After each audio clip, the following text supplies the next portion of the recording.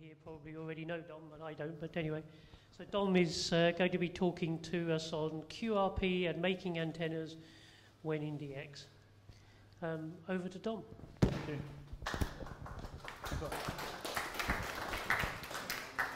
The title should have actually been QRP and making antennas work when in DX, but never mind. I guess some people know me, some people don't. I originally trained as a mountain guide. That's one of the reasons why I love the idea of QRP. If you can't carry it, you don't take it. It's that simple. I don't believe in these big mega DXpeditions that seem to have sort of containers full of kit and linears and towers and all the rest of it. It doesn't make any sense to me. Keep it small, keep it light, carry it in, carry it out, leave nothing but your footprints. That simple. So that's the ethos I've been working on ever since I've been a radio amateur and beforehand. So that was actually taken, believe it or not, I'm actually in my underwear there. Basically, it was about -20 at the time, but it was so hot in the sun, didn't wear it. Right, what's DX? If some of you have seen the RSGB convention talks and all the rest of it, I asked a similar question, so I'll ask everyone here. How many people have actually ever operated outside the shack, away from antennas? How many people know EASY-NEC software? Show of hands, roughly. I would advise, if you haven't ever used it, I'll have a slide, go and have a look at it and have a play around, even with a demo version. It runs under Windows. Okay, everyone knows a quarter wave ground plane. I'm going to cover a multi-band dipole, a 2-element vertical array, a 4-square. Does anyone do any satellite operating? A buddy pole is actually a commercial antenna, but it's amazing what other extras you can make, and some of them I've actually brought with me today, which do make a difference to your operating. EASY-NEC, as again, some of you didn't say you knew it, just EASY-NEC.com. Very simple. The latest version is actually really good. If you want to get involved in looking, I was suggesting to some of the guys recently when they were building some ground plane verticals, turn around and get the guys to turn around and take the same verticals they've been using inland, now go and take it by the beach and see what the differences are. The reason why is this.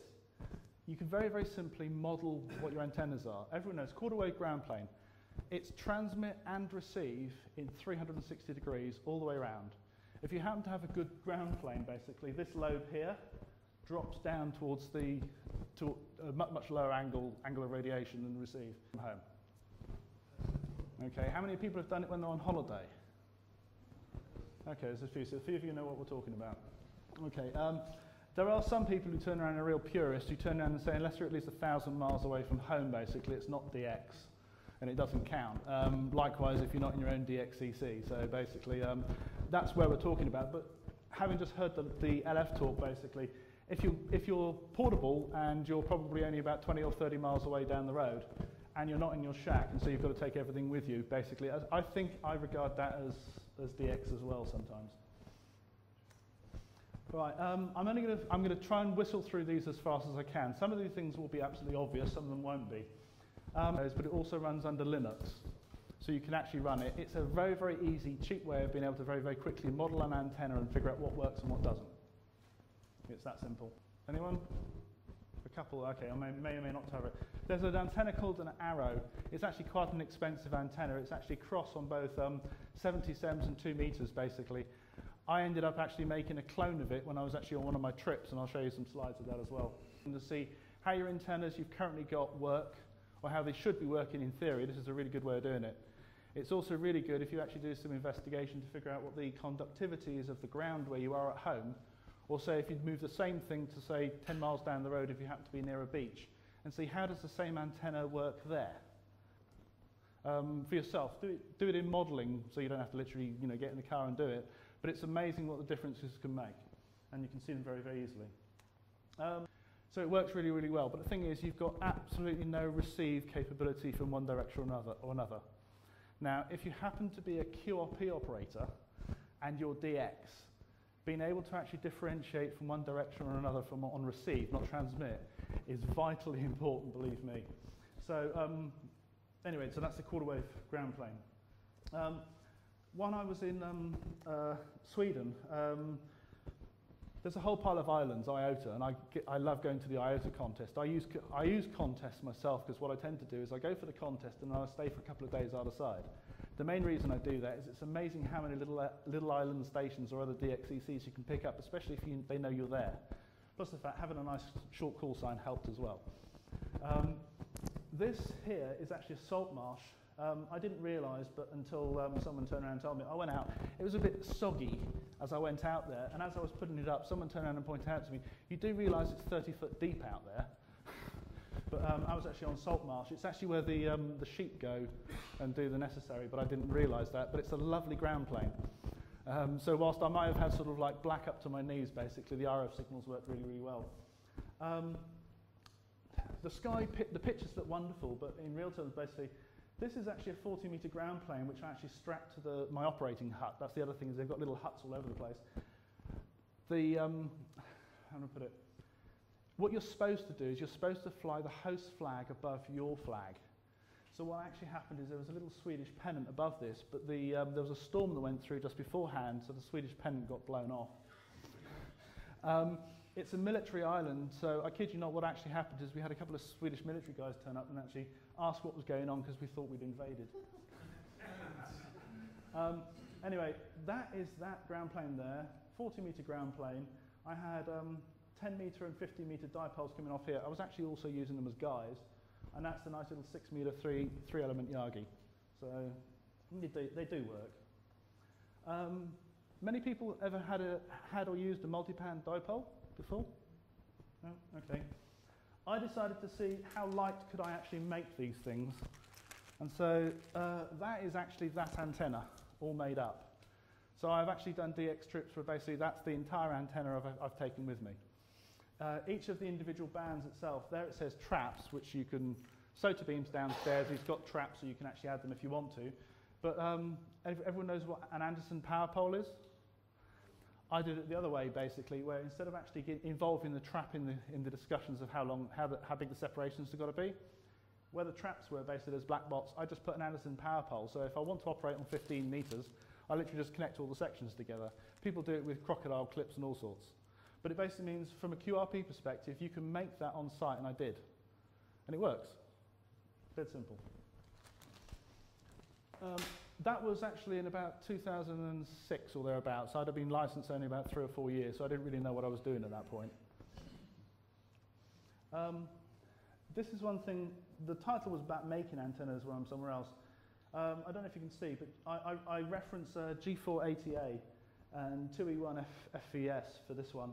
Everyone knows, basically, the modelling program I told you before.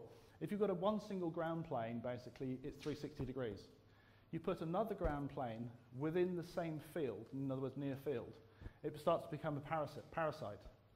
So basically, you can move it around, basically, and effectively, sometimes you can get some sort you can get advantages in one direction or another. When I was in South Cooks, I was operating the BRU contest on a 40-metre ground plane, so I had absolutely no receive capability whatsoever from any direction, which means as soon as I was trying to actually work anywhere in the UK, I could hear everyone from Japan, everyone from North America, everyone from Australia, and everyone from New Zealand all at the same time, so it didn't work for me. So as soon as the contest finished, because I was going to be there for a couple of days afterwards, I decided to turn around and actually make this antenna on site, and I did. So this is the only little box I actually purchased on site. And believe it or not, South Cooks used to belong to New Zealand, so they had a J car, a bit like a Maplin. So we went in, basically, picked a tiny little box, basically, and made an antenna. And just to show you what it's like, this is the coax that was being used is 9913. It's Belbin, and that's what the distance should have been for the velocity factor to actually work out the sort of quarter wave, etc. But this is in the tropics, where it's 85% humidity and 35 degrees. And I'm sure, as everyone knows, basically, once you've had your coax been sitting outside for a while, basically, it doesn't actually keep that velocity factor for very long. So what we had to do is actually use, I may have a slide for it, but I don't know. I go on trips with one of these little things, which basically allows me to work out what the velocity factor is of the coax, or in actual fact work out what the proper quarter wavelength length is. So I don't care really what the velocity factor is. It's this long, cut it, and there you go. So it works. And I set this all up. How many people read Radcom? Many people? Recently there was a write-up in the RS in it about the BRU contest, about the fact that I'd operated, and I destroyed the linear when I was out there, which I did. accidentally, but in addition to that, also this feeder here, piglets ate it. There'll be a photograph a little bit later in the presentation, you'll see. It was snaked across a field outside the property where I was. What we didn't realise is early in the morning, basically, there's like forest, for want of a better word. The mother pigs used to bring the little piglets down to the shoreline to basically to feed. I'd put something down and they all decided to gnaw through it. It's probably a good job I wasn't trying to work anyone at the time. Okay, as I said, jumping around a little bit. I provide these for you if anyone emails and asks me for details, but basically, remember before I turned around and said, no, there's no directivity effectively on a ground plane. One of the things I've become a bit of a fan on is actually phasing antennas because of the advantages it makes for me. There's something called the Foursquare. Now, to be honest, if you go to any of the big sort of like magazines, etc., they'll turn around and tell you all about Foursquare systems, and they'll be charging you something in the region of about £1,000 in total for the entire system. A lot of rot. Sorry, but basically they don't cost that much. The linear, I've got a photograph. I actually spilt a can of Fanta on it. The thing is, in the cam-hams, there's a bit of a joke that one of the guys basically always seems to be spilling his Fanta whenever he goes field days and all the rest of it. I thought it's never going to happen to me. I put the Fanta on top of the linear, and the next thing I turned around, basically exactly that. I pulled the cable and the can went over. Oops, never mind. Unfortunately, it was a very expensive mistake, but never mind. Right, Foursquare. Basically, it's all about the antennas in the first instance. There's 4 of them for obvious reasons. What I use is, again, Sota Beams has got them downstairs. It's a 10-metre pole. As everyone knows, a 10-metre pole is a wonderful support for a 40-metre antenna. So basically, 4 of those, 4 ground screws, sorted out in the appropriate separation, etc., effectively, and you've got the basics of an antenna. Now, don't get me wrong, but it's nice for the commercial guys, but I can't possibly see how that costs the amount of money they're asking for it. Okay, the next bit you need to do, and this is where the science bits come in. This is going to be the least technical presentation, but basically what you need to do is you need to follow those sort of formulas. Yeah. What you need to do is you need to work out, what you're doing is you're inputting signal here and you're phasing it appropriately and sending it to the different antennas. What it actually looks like is one of those. Now this is actually able to take an awful lot more than QRP power. You can actually put a kilowatt into this if you need to, because that's why I built it. And it's very, very simple. You plug in the values, sort out the formulas. There's even a spreadsheet on the guy's website to actually help you do this.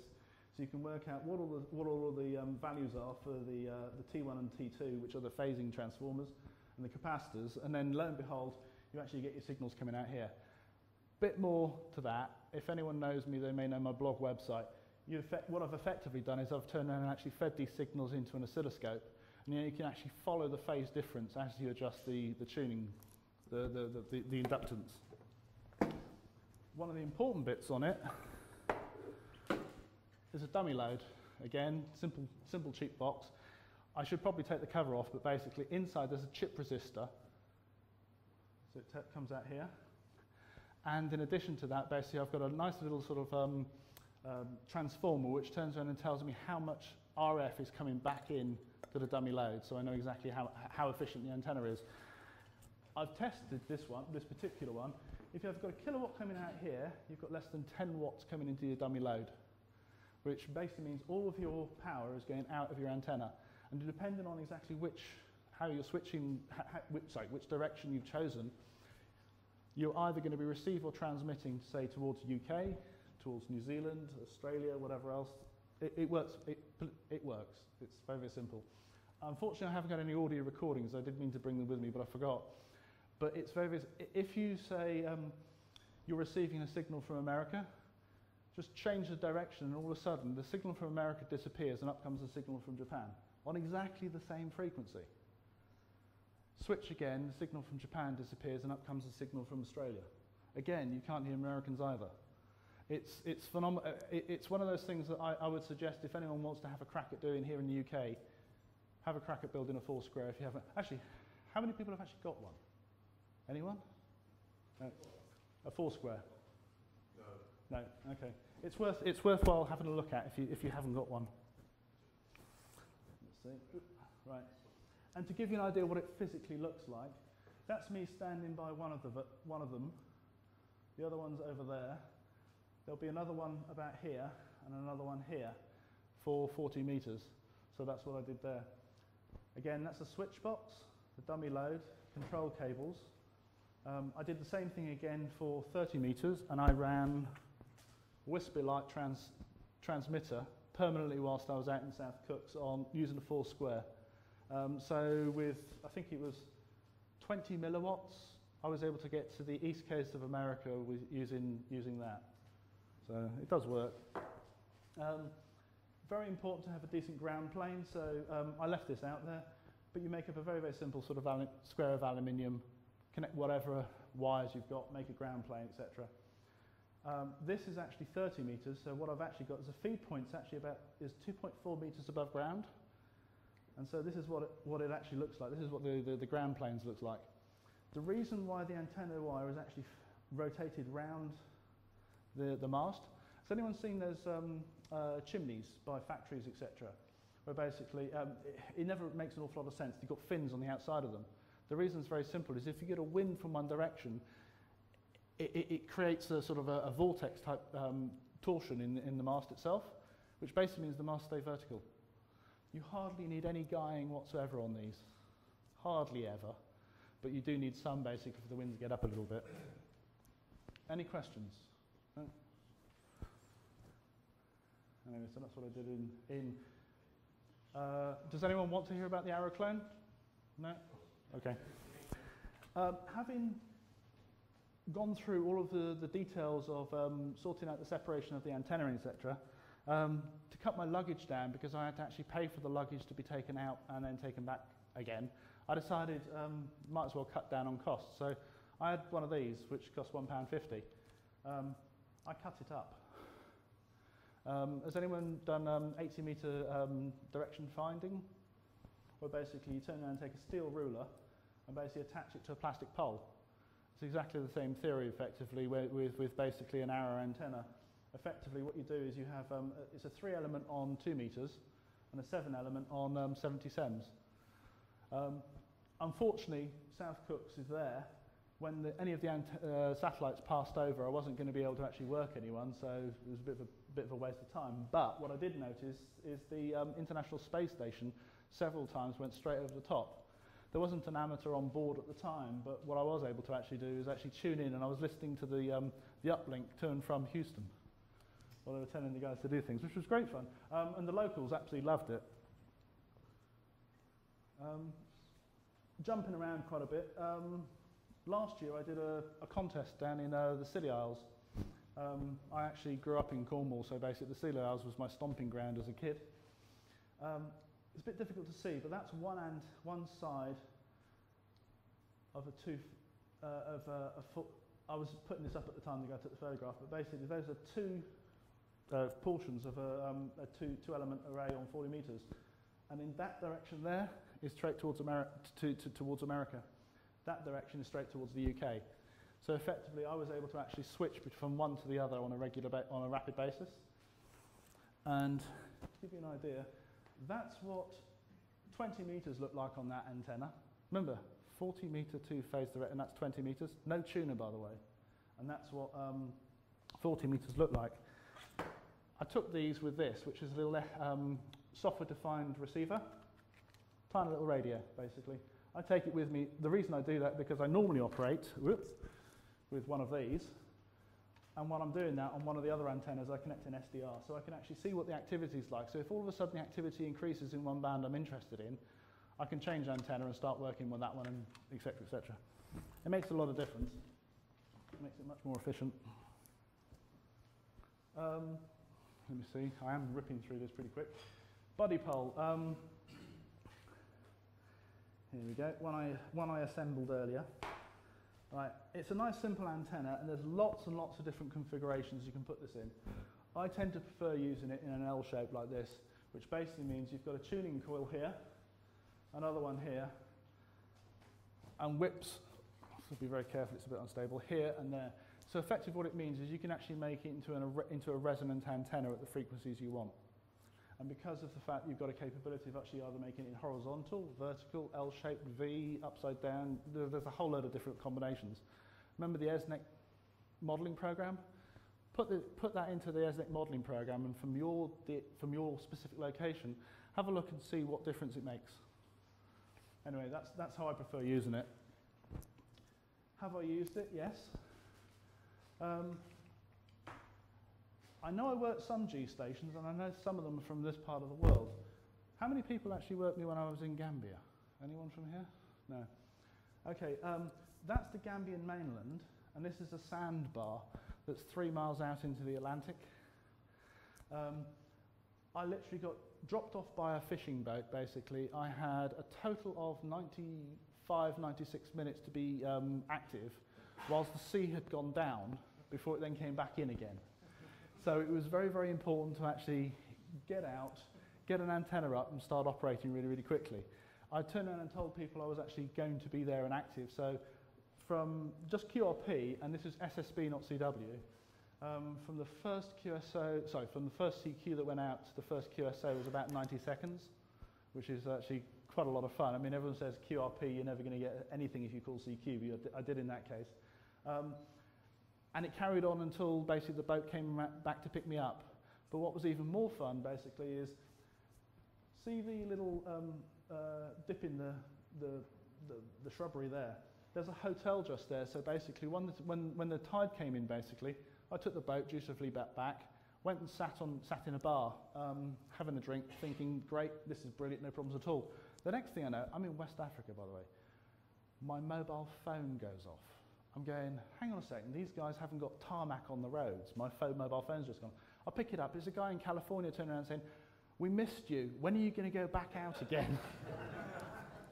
So at the end of the day, I went back to the fishing guys basically and asked them, could they take me back out again? So we had to wait for the tide to go down.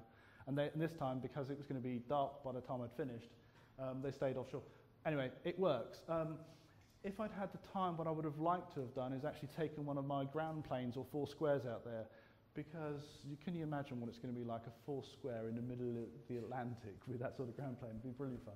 Anyway, maybe next time. A lot of people have asked this, how do I do? I mean, have I actually done so far, basically? Apart from that one there, those are actual QSL cards I've received, not number of QSOs I've put in the log. So it's not a bad figure. Most of those activations are only over about a week or 2 at most, and it's spread over about an 8 or 9 year period. So when you speak to people in the DX community, they sort of like poo-poo QRP guys, but I floored a few people with this list. Also, I think I've done all right in some of the contests as well. Okay. Again, I've whistled right through this really, really quickly, but has anyone got any questions? Let me phrase it this way. There's no such thing as a stupid question, and if you don't want to ask it in the audience, you can email me, that's fine as well. Dom, have you got any figures on the sort of front to back ratio on the 4 square? I can find it for you, Stephen, I will let you, but it's quite incredible. I wouldn't say it's 25 dB, but it's of that sort of level.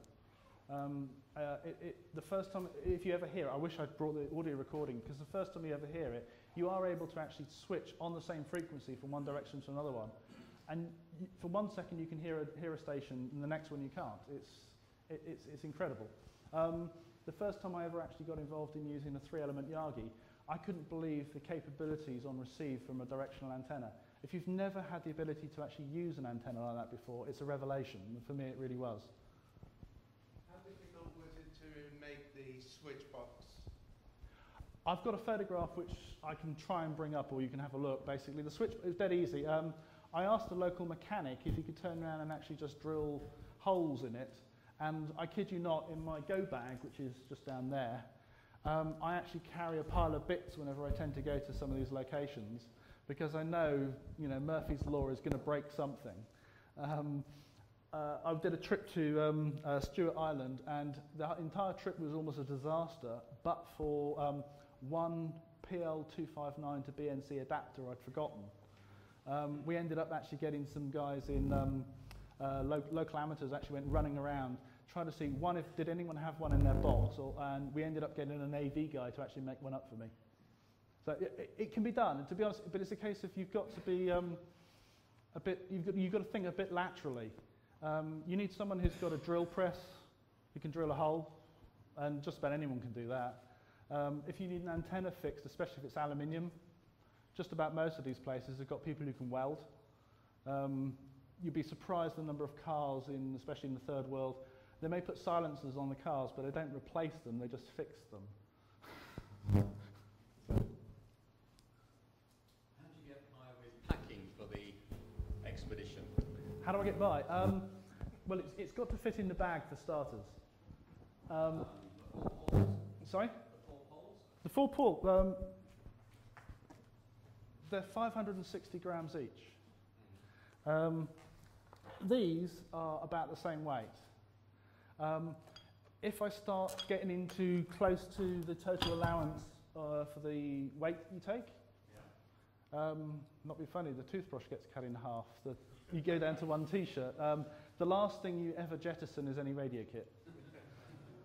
But the thing is, it's again, I knew what I was doing when I went to South Cooks. I took out antennas with me because the person who I stayed with, basically, I knew he needed certain things. So I took a big bag of things out there and then left it there. So I was lucky in that case. But it's possible these days to literally sort of, depending on your airline routes, etc., to probably get, especially if you go via America, twice times 32 kilos. I'd be hard challenged to turn around and carry 64 kilos for very far. Yeah, it's hard work, but you can do it. Yeah. I don't tend to carry things like power supplies. You get a motorcycle battery when you're somewhere. It's very, very easy in most places to probably find a wall wart or something. My little bag of bits, etc. You take a little LM317 or something like that. You make the dirtiest charger on earth, basically. You can plug into a wall wart, basically, and you can recharge your car battery. Do you use ticketing baggage for most of the gear? Yes.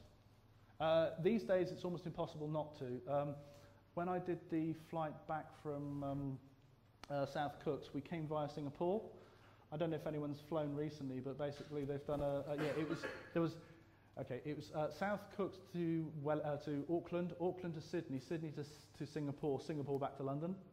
And at the time, the suggestion had just gone through from the customs in the UK that they weren't allowing anyone to fly with anything electronic in their carry-on baggage larger than sort of like an old laptop, an old calculator, which is a bit of a nightmare. So to be honest, you just put it in check baggage. I've flown thousands and thousands and thousands of miles. I've never lost a bag. So. No trouble with security at all? Oh yes. Lots. The last time I went to Gambia, I flew out of Gambia into Morocco to then fly somewhere else at 3 o'clock in the morning, and trying to fly out of some airports at 3 o'clock in the morning when you've just turned around and declared your bag's got transmitted. Yeah, so you can have problems, but 9 times out of 10 you don't. The biggest fun is when you fly through America, because 9 times out of 10 the person who's a security guy is a radio amateur anyway. He will hold you up because he's interested. You're the first interesting passenger he's had. And he will ask you every possible question you can think of. I once took, mistakenly, a kit with a whole load of toroids in it, which for obvious reasons, when that goes through an X-ray machine, all the alarm bells go off like nobody's business. And I had to do an impromptu session explaining what impedance transformers were all about. I then discovered afterwards when the guy turned around and said, "Wonderful, you can come to our club and give a talk next week." So, by the way, I talk to everyone, so it's amazing. Most of these people are absolutely bored stupid. They're literally sort of like doing this all day with people. So if they stop or they find something interesting, they'll talk to you. So. How do you go on with your license? Some of them are a problem. Some of them take a while. Some of them are very, very simple indeed. There's something called CPT, which basically means you can go to most places in the world and you operate their call sign prefix / your home call, and then usually if you're portable /P. Unfortunately, if it's CW, that's an incredibly long call sign. So if you keep going back to some of these places, you can actually end up asking them, instead of operating CPT, can you give you a real call sign? That's one aspect. Some places have got almost no real licensing authority whatsoever. So what you have to do is you have to learn and think laterally a little bit. Now I'm an IT person as well now, and I've travelled globally, and I know that usually when you get involved in dealing with people who are dealing with other communications or telephones or mobile phones or something like that, they will usually involve some sort of local legal firm. So a number of times I've actually got in touch with local legal firms and asked them, did they have a contact or a partner or something who'd been dealing with the local communications people? I did that in Gambia. Cut a long story short, I ended up being able to speak to the person, so I think I was used as a conduit for about 18 people to actually get the licenses in Gambia after that. So it does work, but some places are a bit difficult to get licenses, some places are a little bit easier. You just have to ask questions. Yeah. The only place I've actually been declined a license is Diego Garcia, but that's because the Americans wouldn't let me land.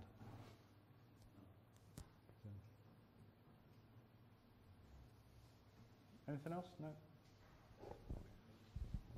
Just a quick factual thing. EASY-NEC is not EASY-NEC. EASY-NEC? Well, it is EZ. EZ-NEC, yeah. Okay.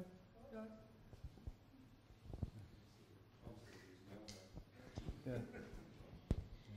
Okay, well, thank you very much, Dom. A one-man invasion, defeated by piglets, and then off to the get your feet wet on an island that's flooding in.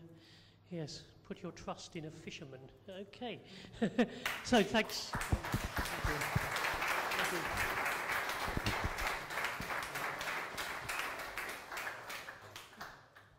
Okay, thank you. Well, next talk is in a few minutes. I'll try and bring up that photograph for you so you can see it very briefly. Paul, I'll be just 2 seconds.